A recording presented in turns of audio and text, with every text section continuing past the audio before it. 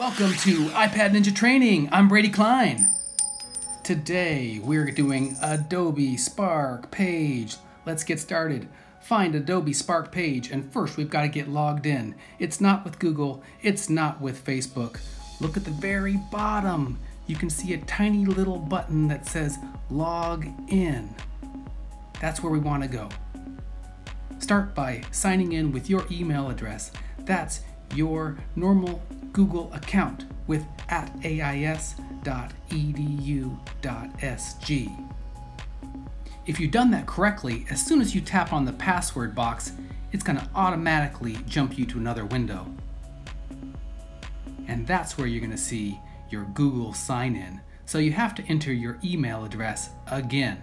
Luckily, you all know exactly how to do that, and you all know your password by now. So enter your email, ais.edu.sg, and your password. And if everything works correctly, then you will now be logged in. If for some reason it's not working, you're not going to be able to use Adobe Spark today, but we'll get you sorted out. This is the home screen for Spark Page. We're going to take a quick look at one of the examples. How about the Tahiti one? Yeah, looks great. Lots of beautiful text and wonderful images. But let's not spend too much time looking at examples. Let's make our own. Go back to the home page, and at the bottom you can see a big blue plus. Let's get started there. First, we need a title. All of you have a title for your story. After you've added your title, add a subtitle. This would be a great place to add your name. Now let's get rid of that ugly gray background. Tap the photo. The great thing about Adobe Spark is that you can find a lot of free images, and today we're only going to use the images we can find for free. No Google images, just the ones they have here. In this example, I'm going to type in just the word sick and pick the first few images I find. You will find much better images. Remember, they don't have to be exactly what you're talking about, but they should set the mood and go along nicely with the story you are telling. Now we're ready to add some text. Scroll up a little bit and you'll see all the options available to you. We're going to start just by clicking the letter A, the text button. When I click the text button, sometimes the keyboard pops up and hides what I'm trying to do. But luckily we're going to be copy and pasting, so I can just use the little paste button at the top left of my keyboard. So I paste that in there. In this case, I just pasted my email address, but we'll use our Google Doc later. But first, let's go ahead and add some more sections. Let's try the glide show. In this case, that adds a few different images, which then I can add text on top of in a real cool scrolling way. Let's give it a try. After I've selected my images for my glide show, I get these little gray boxes. I'm going to add a text area to that, and I really want to use my Google Doc now, so I'm going to use the slide over feature. I slide up just a little bit at the bottom, and that's where I can get my Google Docs, and I'm going to drag it up to the right side.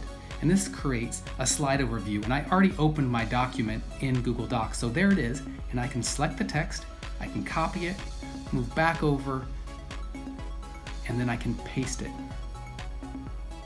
And whenever I need to, I can go back to my Google Doc on the right side and slide it over and paste. Here I've scrolled over to the next gray box over the next image, and I'm going to slide over, grab some more text, paste it into the next part of the glide show.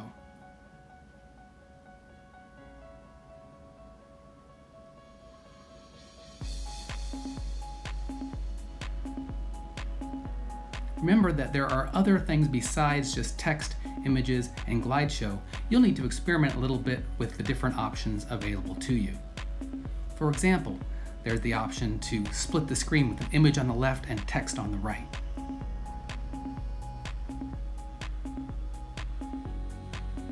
Adobe Spark has lots of cool features, and it's so easy to use. You can find them on your own. For example, when you're done putting your text in, try the little wand at the top right. That lets you add some themes to everything, changing the color and the feeling of the whole story. When you're done, click the share button. Make sure you turn off the get notice switch. We don't really want to publish that. Then you can click create unlisted link. As it uploads, it'll actually create a web page for you on the Adobe server. After it's done uploading, it also takes the web address or URL and copies it to your clipboard so you can just paste it into Safari.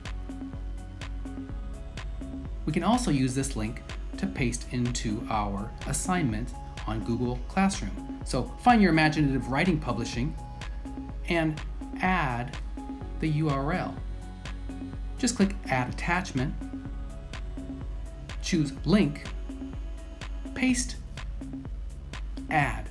And then you're all done with your assignment. Click the Turn In button. Congratulations, you're finished.